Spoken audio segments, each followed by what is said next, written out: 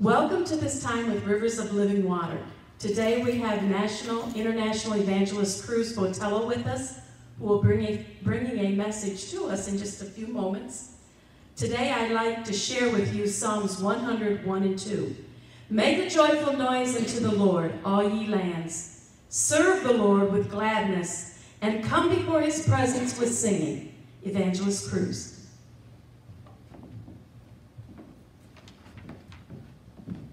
Thank you. Good afternoon, evening, night. I don't know what time you're watching with this, what is it, feed or cast.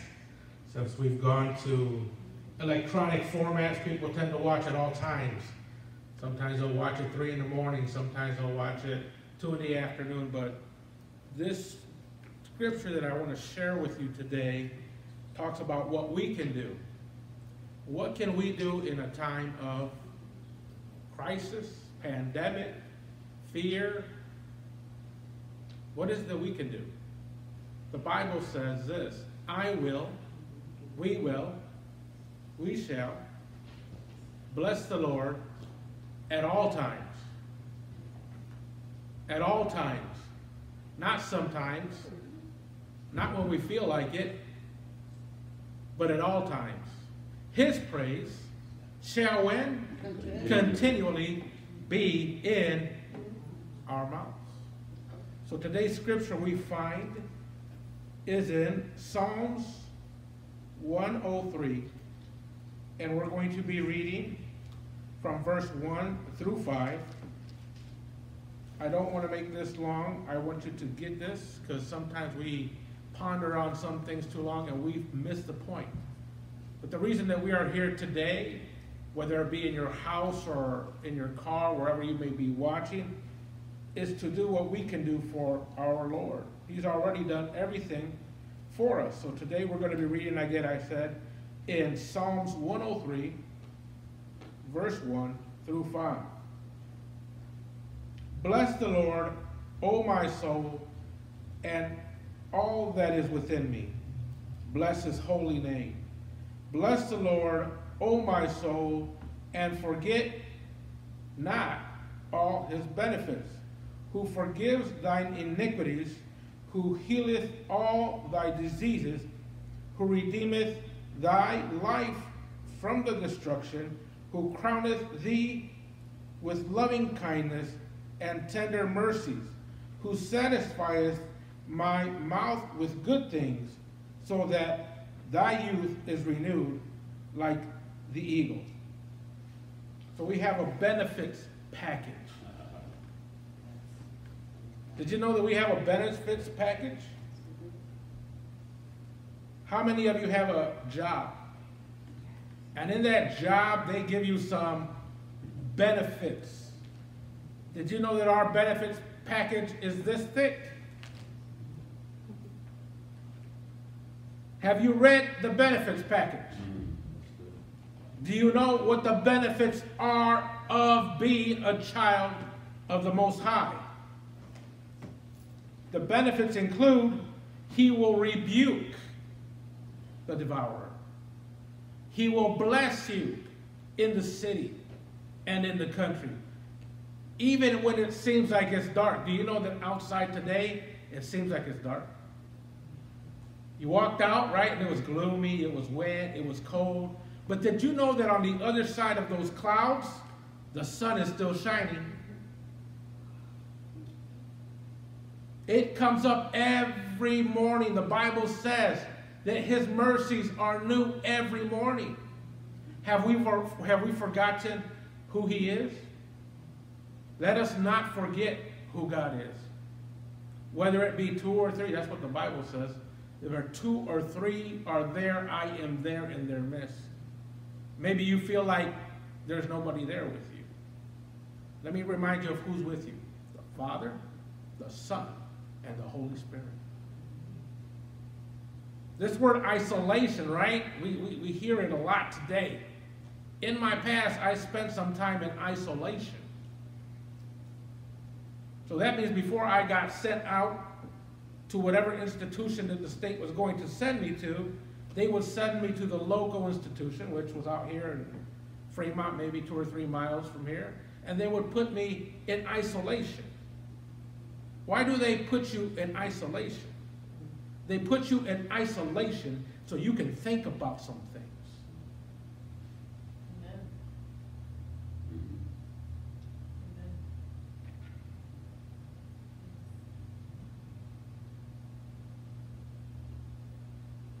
God has put us in isolation so we can think about some things.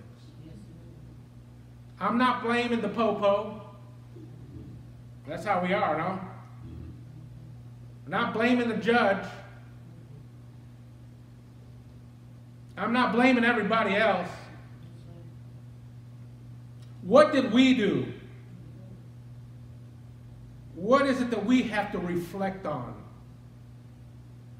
So I'm from Oregon, Ohio. That's where I was born, but I was raised here in Fremont, Ohio. So I've been walking every day. I got about 2 blocks the first day. Praise the Lord. Then I got about 3 blocks, and you know, the next day I walked all the way to Rallies. I don't know if that was a praise report or not. But that was about 7 blocks. And yesterday I got up and I walked around the river because I seen some people fishing. So I went down there without a pole to see the river, and then I began to look at the river, and the river was reminding me of this verse in Psalms 23. He leadeth me besides the... What do you see in still waters? Your reflection. Why am I here on the riverbank in a year when I'm usually used to looking at thousands of people along the riverbanks? And there was only a handful of people there. And I'm the only one who's not fishing because God wanted me to reflect on some things. This is what God is wanting us to do. Let us examine ourselves. Do you want the benefits? I want the benefits. But where is it do I fall into the prerequisites of the benefits? Have you asked for, I just heard this a little bit ago, forgiveness?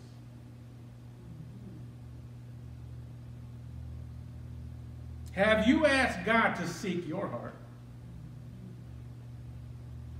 Have you prostrated yourself and said, where am I in this picture? What is it that I have to do today in my house, in my car, wherever I'm at? Because I want to be right in the eyes of God. Salvation is a personal examination of one's heart. When you see people come to the altar, it's because God is tugging on their heart. It's not even a mind thing, because the mind tells you you can't do it. I've already tried to leave that life. I've already tried to leave the bar. And how did that turn out? Your mind tells you you can't do it, right? Your mind tells you you have no power. But Jesus says, you've got all the power that you need. If you can just meet me at the cross, I will give you everything that you need. I will give you strength. I will give you wisdom. I will give you freedom.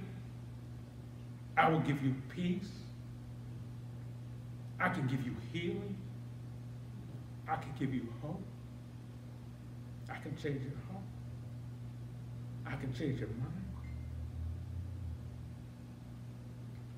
But it takes something within us to say, if you're for real, then I lay it all down. And this is what's going to happen. That day, that week, that month, that year, you might be flying on that cloud. And you may be looking at the sunshine. But all of a sudden, that storm comes in. And it doesn't look like it anymore. It doesn't feel like it anymore. You don't feel the warmth of the sun. You feel cold and abandoned. And God says, don't worry. I'm here. He has never left us, never forsaken us. Somebody that I ran into the street here in Fremont this week told me, you know, this is just a test. I was like, what? What are you talking about? This is just a test. Whatever you're going through is just a test. Have you ever heard those things on the radio? You know, I got one on my phone the other day. This is a test of the emergency broadcast system. Have you ever heard that? This is only a test. Wow. So what are you going to do when the test comes? Is the question. Are you going to rely on what God's word says? Or are you going to react on how you feel and how it looks and what they say? The Bible says that greater is he that is in me than he that is in the world. The world wants to make it seem like it is greater. How many people have seen people with masks? You know that the mask doesn't stop the virus. You do know that, right? But see, some people got these super masks with little charcoal filters on them and everything like that. You know that don't stop anything, but you believe what you've seen. Is this real? Oh, it's real. Are people dying? Oh, people are dying. I heard something. Was that the voice of God? But God, his voice is greater. The question today is this: are you ready to die? I've been working on this book for 4 years. Are you ready to die? I have not been able to finish this particular book. Why is it that I'm not able to finish this book? Because you're not going to be able to die even if you want to die unless God has appointed that day and that time. So if Corona's not supposed to take you, you're not going to go. What does that say? God has already made the time and the place, but he has given us an opportunity to do something on this earth while there is time. There's still time on the clock. There is still an opportunity to get up and say something. There is still a day to say, hey, repent, yes, for the time in the day is short. And it starts with ourselves first. I repent. I ask for forgiveness. I ask God to give me another chance, another opportunity. Why? Because there's still a message that has to be preached. There are still ears that have to hear. There are still souls that have to be saved. We may be looking at an empty church, but that doesn't mean that we cannot populate heaven. Amen. Somewhere, somebody is still listening. Amen. Let he who has an ear to hear. You may not be able to touch the church in the physical today or meet as you were used to before, but that doesn't mean that you cannot reach out. You can reach out today and say, Lord, I'm here today. I'm lost, I'm broken, I'm afraid. I need salvation. What is the message of the Bible? Good news. I didn't come up here to talk to you about any bad news. The gospel is good news. It's hope. It's an expectancy. So on this day, like I said, afternoon, evening, night, whatever it may be, I want to lead you in a prayer. It would not be correct of me not to give you an opportunity to give your heart to the Lord and reflect on the word that was given today. So today, wherever you're at, if you would just bow your heads and close your eyes.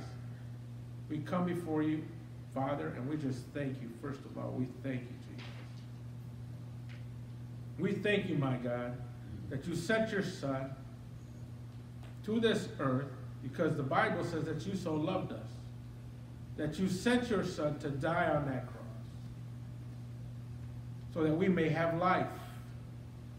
We believe in the name of Jesus Christ, who died and bled for our sins and was raised in 3 days with power and authority. Today, my God, we come before you and we lay our lives at the feet of the cross. We know that we have fallen short. We fall short every day. We come and we ask for forgiveness of our sins. And we ask you, my God, to be the Lord in our lives, that we may look unto you, my God, every waking minute, every day that we spend here on earth, my God. We give you our lives, my God, today. We make you ruler over our lives. We pray in faith believing, my God, that your word is true. And we just thank you, my God, for the opportunity to be called sons and daughters today. We give you all honor. We give you all praise in the mighty name of your Son, Jesus. Amen and amen. God bless you. I hope you were blessed this morning. If you enjoyed our message today with Evangelist Cruz, friend us on Facebook, and if you view us on YouTube, then subscribe to our channel. If you would like a prayer cloth, or you would have a prayer request and you want it placed on our prayer cross, please contact us by writing Post Office Box 1323, Fremont, Ohio 43420. We look forward to hearing from you. Remember, there is no God like our God nowhere.